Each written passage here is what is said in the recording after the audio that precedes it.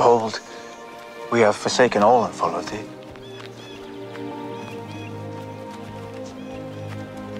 Verily I say unto you, there is no man that hath left house or parents, or brethren, or wife or children, for my sake and the gospel's, which shall not receive manifold more in this present time, in the world to come, life everlasting. But many that are first shall be last, and the last shall be first.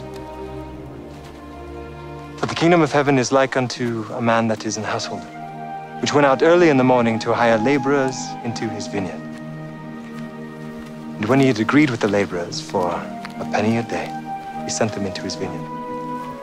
And he went out about the third hour, and saw others standing idle in the marketplace, and said unto them, Go ye also into the vineyard, and whatsoever is right I will give you.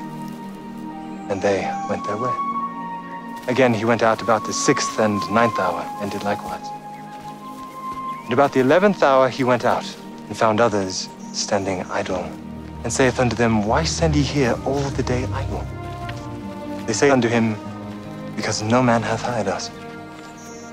He saith unto them, Go ye also into the vineyard, and whatsoever is right, that shall ye receive.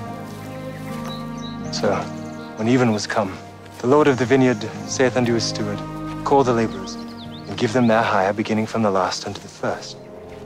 And when they came that were hired about the 11th hour, they received every man a penny. And when the first came, they supposed that they should have received more, and they likewise received every man a penny.